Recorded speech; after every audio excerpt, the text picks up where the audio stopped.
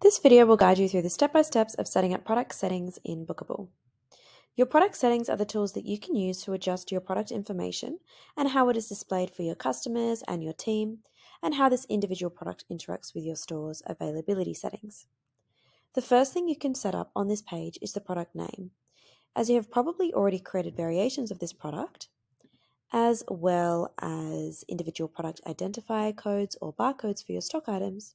You can think of this name as the product model or type, like vintage oak wedding dining table. Booqable will automatically create a product SKU or stock keeping unit, which is the next general information field here.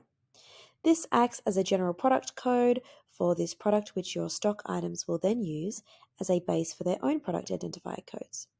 You can adjust these codes on this page or the base code on the settings page here, and you can adjust that to a clearer, more simplified general product code for your staff to read easily when assigning products to an order. Next is this product's description on documents. This is a description of the product that will appear on your invoices, contracts, quotes, or packing slips for your customers or team to read. If you don't wish to include one, you can leave this blank. If you do, a simple sentence regarding your product model, dimensions, and size is a great place to start. Now, if you need to add any more fields to this general product settings section to record other information for your team to read, such as product dimensions, purchase price, or a log of product maintenance, for example, you can do so through custom fields. I'm going to save what I've done so far and go to my account settings and click custom fields. Here under product information, I can add as many product fields as I like.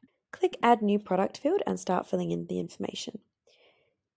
You can start with the name. I will choose purchase price, and the custom field variable will automatically generate. This is a small line of code that you can place in your Booqable email templates so that the purchase price will be included in your customer-facing emails. This is of course optional. You have to place it in there manually, so don't worry about it now if you don't need it. And you can adjust this code to make this process easier when creating new email templates. Now you can choose the data type. So single line text is best for me, as it's just a simple number that I need to add. Multi-line text is really useful for recording a continuous logging of information. And a drop-down menu is really helpful as well to add multiple answers that your team can choose from and restrict them to those answers. So for example, if you want to have a custom field for the product supplier and you've only got 2 product suppliers that you work for, those are the only 2 answers your team can choose when filling out this custom field. The last setting for saving a new product field is to choose which documents you wish this to be displayed on. So for my purchase price, I don't want it displayed on the quotes, the contracts, or the invoices, as these are the documents that my customers can see. However, the packing slip, only my team can see. The packing slip, if you don't already know, is a document that is shared and generated with your team for all orders. They can be handed over to warehouse staff to assist with the fulfillment of orders, or they can be handed over to delivery drivers to use for the packages of orders. I do want my purchase price to be seen by my team, so I'm going to enable it to be displayed on the packing slip. And if this was a new custom product field, I would hit save. But as I have already created this field here previously, I can go back into my inventory, click into the product, click into the product settings, and see that this custom field has been saved under the general information field.